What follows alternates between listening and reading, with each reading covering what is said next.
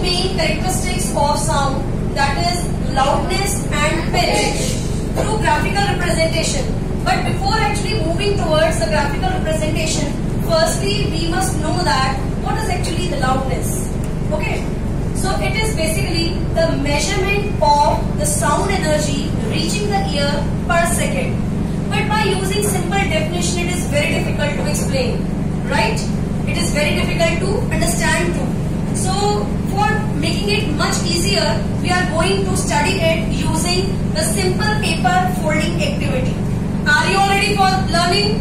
Yes or no? Yes. Okay. Now see, we have taken here the two waves. The first one is wave number 1 and this is wave number 2. And now we are going to count how many waves are actually there in it. So let's see. How many waves are there? 1, 2 and 3. Now let's see the number of waves in the second one.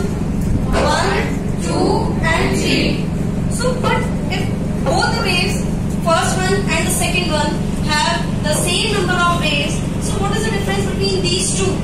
Can anybody tell me what is the difference? Yes?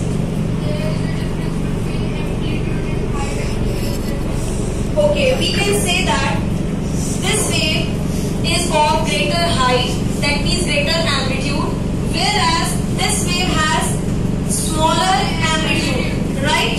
The number of waves are same, but the height of the wave is different. The wave where the height is smaller, or we can say the amplitude is smaller, it is called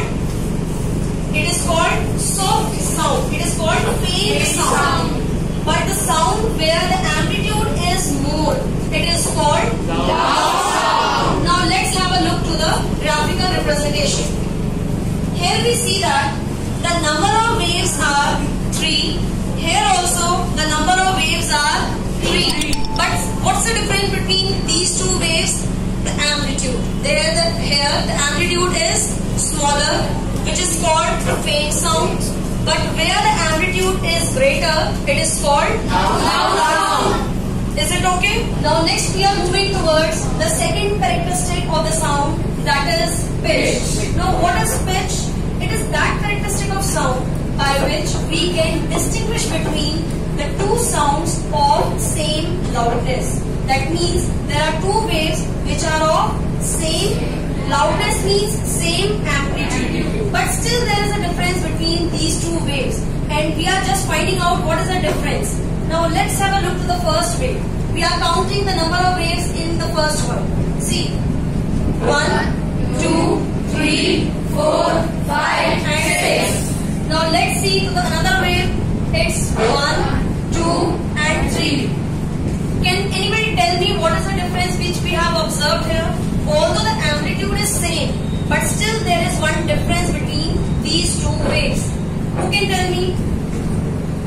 Yes.